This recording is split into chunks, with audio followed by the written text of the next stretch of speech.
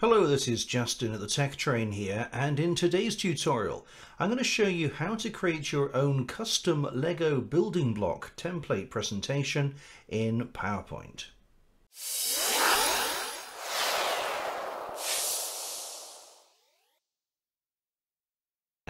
So I go to the insert menu and use the shape here that's a rectangle, and you can see that I can draw all sorts of shapes. But for a perfect square, what I need to do is hold down the Shift key, and that will snap this to be a perfect square. There we go. Next, in the Format menu, I'm going to select No Outline. In fact, no, I'm not. I'm going to choose a black outline, but make it as thin as I possibly can. So I'm going to come down to Weight and choose just 1/4 of a point. This will actually help it to make it clear where the edges of bricks are a little later on. So once I've created this square, which is going to be my 1x1 block effectively, I'm going to resize this, and I want to do this exactly. So by selecting the square at the top right corner here in the Home tab, in the Format tab of the Drawing Tools part, we're going to choose 0.75 by 0.75. Now that seems very small, but if we imagine all the bricks around the outside here, that's 1 by 1. That's the right size for 1 by 1. Now I'm going to zoom in so we can see this more clearly. There we are, zoomed into 400%, so we can see this clearly now. And the next thing I need to do is add the circle, which will be the bump on the top of the brick. So again, going to go up to the Shapes section, and here again I can draw any sort of ellipse or oval shape I want, but by holding the Shift key down I snap it to being a perfect circle. Now for this I don't want an outline, so I'm going to choose No Outline, and I want this to be just a little bit smaller than this square. Now the square is 0.75. I think probably the circle here should be about 0.5. So I'm going to change that to 0.5 for the width and the height. And then I can drag this into the shape just for the moment so you can see what I'm doing. I'm going to change the color, but obviously this would be the same color normally. If you don't quite manage to get it lined up, you can see I've got those little guides appearing to show that these two shapes are perfectly lined. But if you're not sure, simply highlight both of the shapes, and in the Drawing Tools Format part of the ribbon, go to Align and just choose Align Center and then Align Middle, and that will line the two circles, the circle and the square perfectly. The next thing we need to do is to click on this circle, and here I'm going to change the fill back to the same color as the square, and I'm going to go to Shape Effects, and I'm going to go down to Bevel and just add this top right bevel here called Slant to begin with. Now you'll see that doesn't look what we want it to for the moment, so I'm going to click on Format Shape and click on the Effects and the 3D Format. I'm just going to change the width and the height a little bit. We want to change the width to about 8, and the height, the width, let's change that to about 2. There we go. And the height to about 8. There we are. So that's created a fairly convincing bump on the top of the Lego brick there. And just going to add a slight bit of a shadow to that as well. So again, in the Format Shape menu, I'm going to click on Shadow.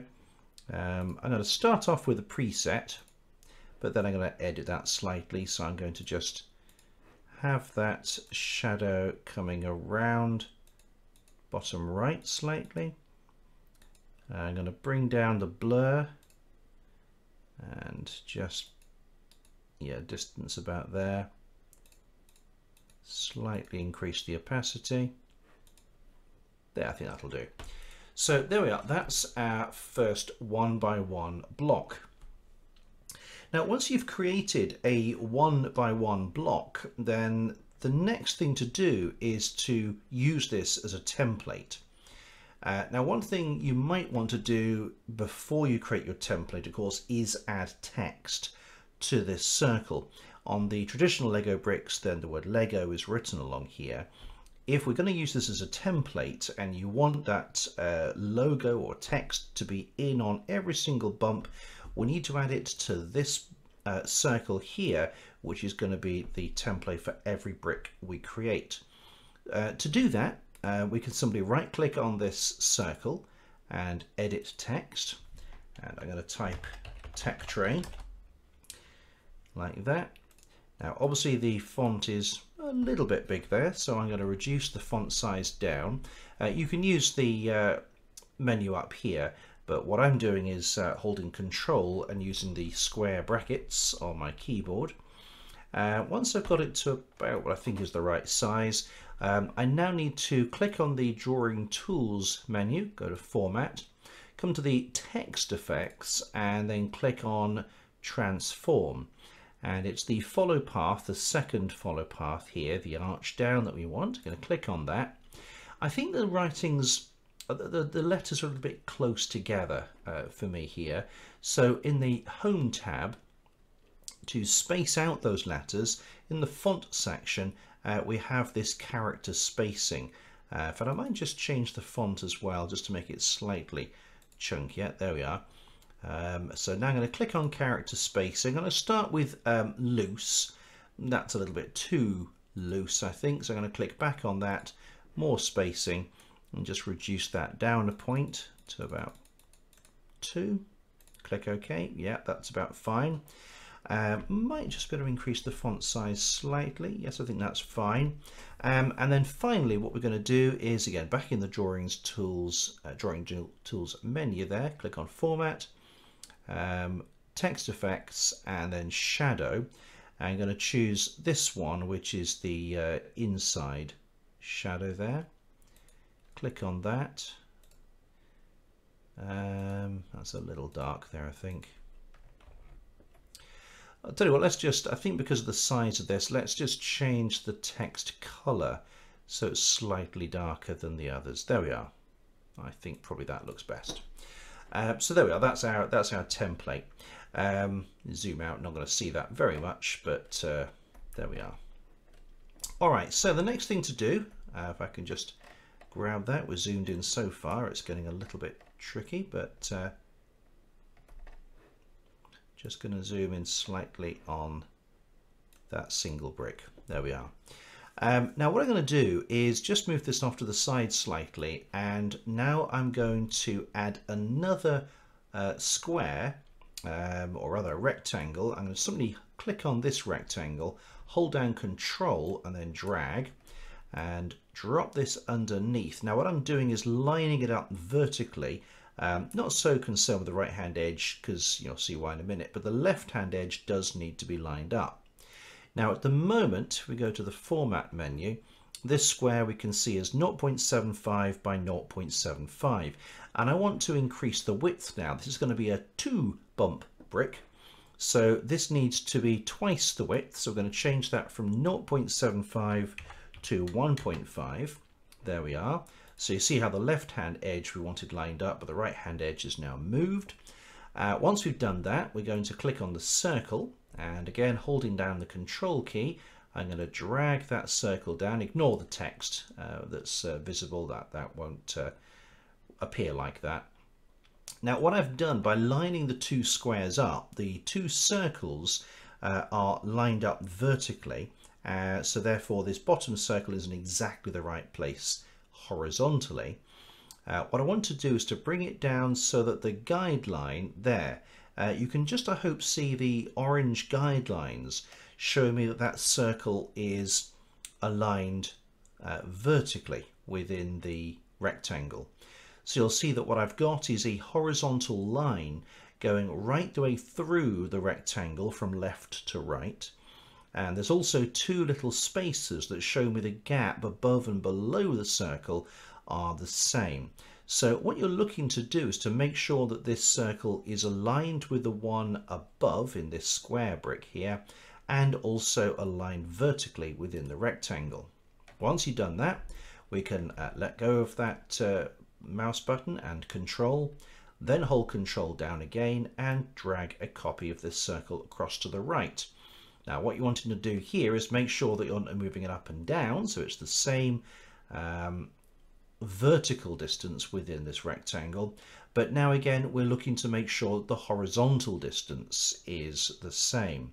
So what I wanted to do is to make sure that the horizontal distance between the edge of the brick and the circle is the same as the first one. And what you can see is that I've got the, oops, just moving it there, I've got the guidelines showing me that the distances between the circle and the edge are the same there. So now I know that these two circles are aligned vertically and spaced horizontally. It's time to do the next brick, and I'm going to drag the rectangle down and I'm going to change the width again. I'm going to double it again. This is going to be 3, and I'm going to increase the height as well to 1.5. So this is going to be my 2x4 brick. And hopefully at this point you're going to be able to see how you could create more of these. So very quickly I'm going to click on both of these two circles. To do that I clicked on the first one and then held down Shift, click on the second one to select both, then hold down Control and drag a copy of these two down. Again, I'm not moving left and right, they're going to be vertically aligned with the ones above. And I need to bring them down so that the gap is about the same as the gap between top and bottom. Now I really hope you can see this. I do record these videos in HD 1080, and if you're not watching it in 1080 or you're on a phone, it's going to be a little bit tricky for you to see. But if you possibly can, I'm holding the mouse key and the button down right now so that you can see that the gap, the space between the top of the circle and the top of the rectangle is the same on each of those 3 bricks. So you can see the little spacer just sticking out at the right hand side. The top right corner of each brick, there's a little spacer with a little up and down orange arrow that says the gap between the circles and the top of the brick is the same in all 3 cases. Now I can let go, and then I can keep Control held down, drag a copy of these 2 circles down, again keeping the horizontal alignment the same, until I get the spacer there, oops, that shows me the gap between the circles and the bottom of the brick is the same as the other bricks, like that. There we go. And now finally I can hold down Shift and select all 4 of these bricks, Control and drag to the right, making sure the vertical alignment's the same, until again the gap between all the bricks and the edge is the same, like that. So now I've got my 4 brick, sorry, my 2x4 brick, and we can carry on if you want to and make a 2x1 or make a square brick. It's up to you. But you can get the idea, hopefully, of how to make sure that you're aligning all the circles up neatly, using the guides, using the visual guides that PowerPoint shows you. And it's important to get it right for these first template bricks.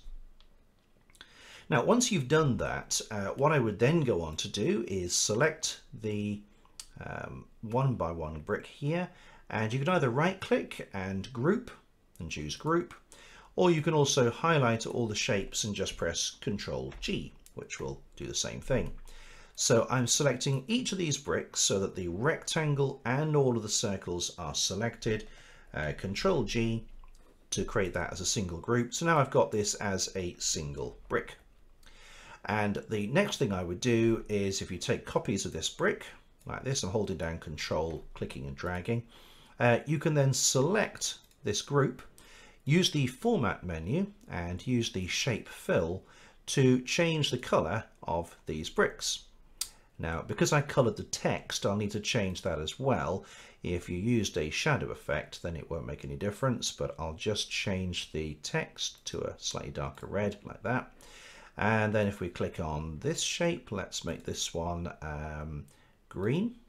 There we go. And just change the text to a slightly darker green like that. And there we are. We've got our bricks, and you can continue adding templates, template bricks as many as you want.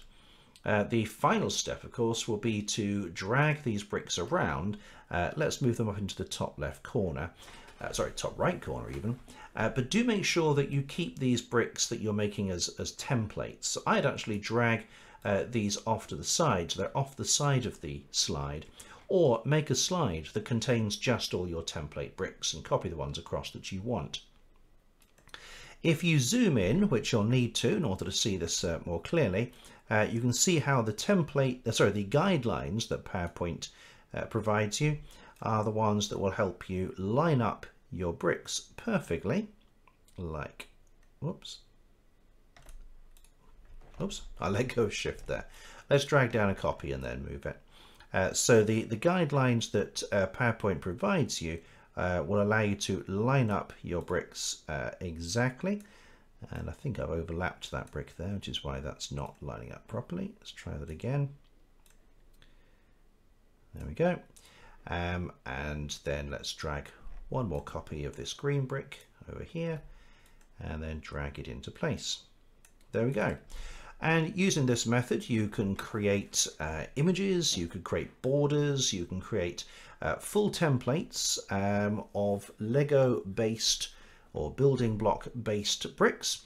And I think that's a really nice little thing to use. It's a very, very versatile template. You can pretty much do anything you like with it.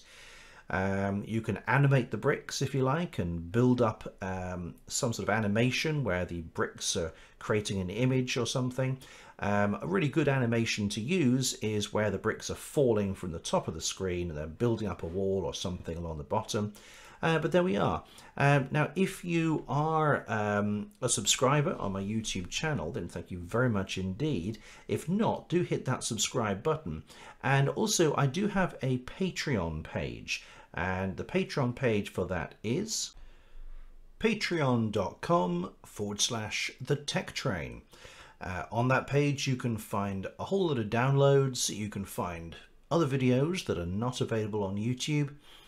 And you can download this template that I've just made in PowerPoint for free. So head over to patreon.com/thetechtrain and have a look at the options there. If you enjoyed this video, then it will be fantastic if you could subscribe if you haven't already. If you have, thank you so much indeed. Don't forget to hit the little notification bell so that you know when I upload new videos. And of course, it will be fantastic if you could like the video. And of course, if you leave a comment as well, if you have any questions, suggestions, anything like that, leave a comment. I do read all comments and I do try to I try to reply as soon as I possibly can. So thank you very much indeed again for watching, and I look forward to seeing you in a future video. Bye for now.